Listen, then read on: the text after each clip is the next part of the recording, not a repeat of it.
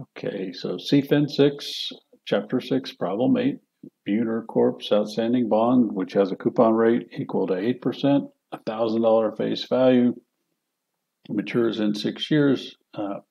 Investors require a rate of return equal to 12% to invest typo there, and similar bonds, and interest is paid semi-annually. What should be the market price of Buhner's bond?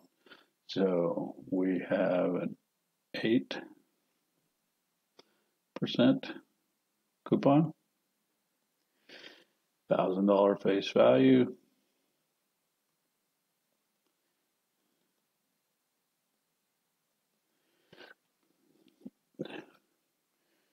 six years to maturity. The 12% required rate of return. Again, same as yield to maturity. And we're semi-annual payments.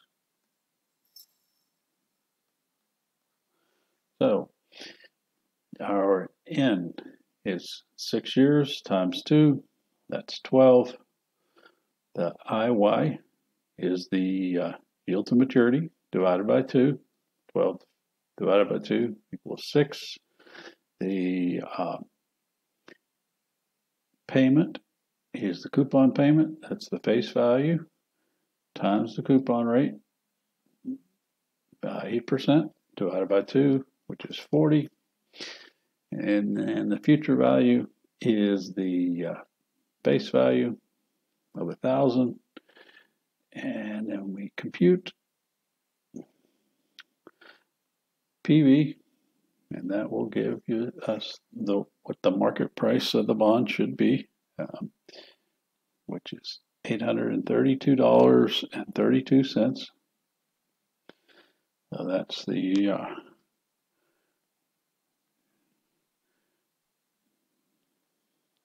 market price in this case, which is the same thing as market value.